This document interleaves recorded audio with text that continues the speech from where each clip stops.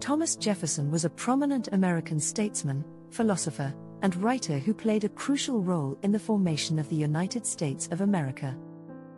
He was born on April 13, 1743, in Albemarle County, Virginia, to Peter Jefferson and Jane Randolph. Jefferson's father was a surveyor and planter who had built a substantial estate in Virginia, while his mother belonged to one of the most prominent families in the state. As a young boy, Jefferson showed exceptional intellectual promise and was sent to study with a local Anglican minister. He later attended the College of William and Mary in Virginia, where he studied law and was introduced to the Enlightenment philosophy that would shape his political views. After completing his education, Jefferson began practicing law in Virginia and quickly established himself as a skilled attorney. In 1769, he was elected to the Virginia House of Burgesses, where he became an outspoken critic of British rule and a champion of American independence. During the early years of the American Revolution, Jefferson served in the Continental Congress, where he played a key role in drafting the Declaration of Independence. The document, which he wrote with input from fellow founding fathers like John Adams and Benjamin Franklin, is considered one of the most significant documents in American history. In 1779, Jefferson was elected governor of Virginia, a position he held for 2 years.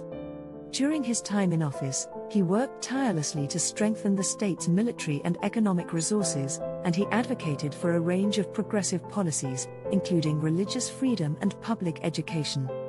After leaving office, Jefferson returned to his estate at Monticello, where he focused on his personal interests, including architecture, gardening, and science.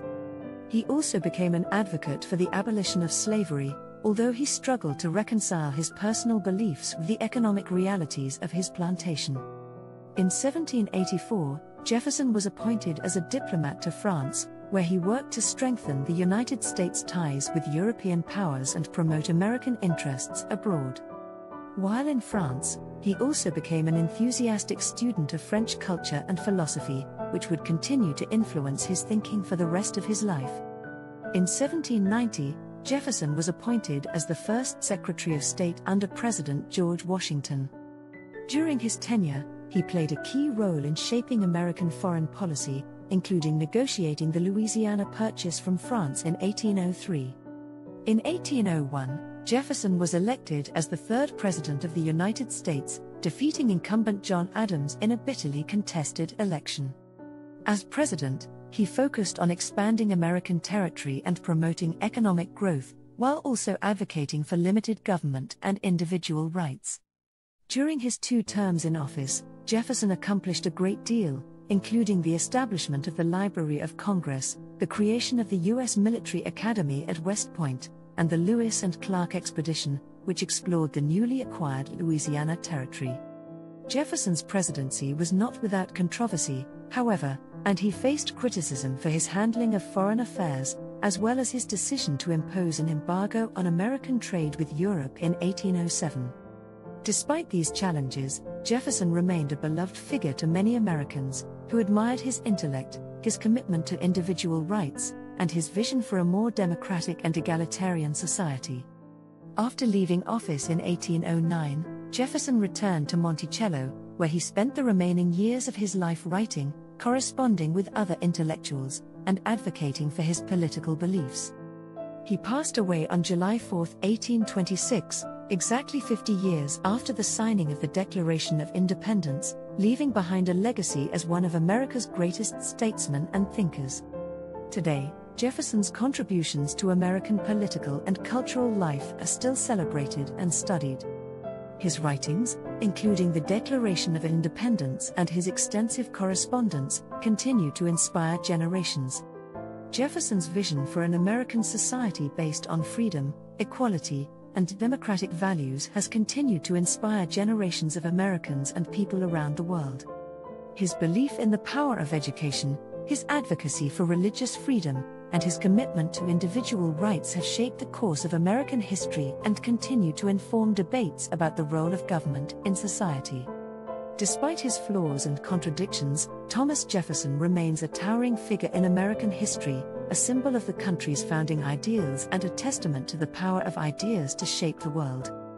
His legacy continues to inspire and challenge us, reminding us of the enduring importance of liberty, democracy, and human rights. Thomas Jefferson was a prolific writer and thinker, and his ideas and words continue to resonate today. We hold these truths to be self-evident, that all men are created equal, that they are endowed by their Creator with certain unalienable rights, that among these are life, liberty, and the pursuit of happiness. This iconic line from the Declaration of Independence is perhaps Jefferson's most famous quote. It encapsulates his belief in the natural rights of individuals and the idea that governments exist to protect those rights. I cannot live without books. Jefferson was an avid reader and collector of books, and he believed that education was essential to the success of a democratic society. This quote reflects his deep appreciation for the power of ideas and his belief in the importance of lifelong learning. The tree of liberty must be refreshed from time to time with the blood of patriots and tyrants. This quote, often cited as a call to revolution, reflects Jefferson's belief that the struggle for freedom and democracy requires sacrifice and commitment. It also speaks to his suspicion of concentrated power and his belief in the importance of checks and balances. I have sworn upon the altar of God eternal hostility against every form of tyranny over the mind of man. This quote, taken from a letter to Benjamin Rush, expresses Jefferson's commitment to the freedom of thought and conscience. It reflects his belief that individuals should be free to explore and express their ideas without fear of persecution or coercion. In matters of style, swim with the current; in matters of principle, stand like a rock. This quote speaks to Jefferson's pragmatism and his willingness to adapt to changing circumstances. At the same time, it also reflects his unwavering commitment to his core values and principles. It's a reminder that, while it may be necessary to compromise on some issues, there are some principles that are worth fighting for. We appreciate your support in watching our videos.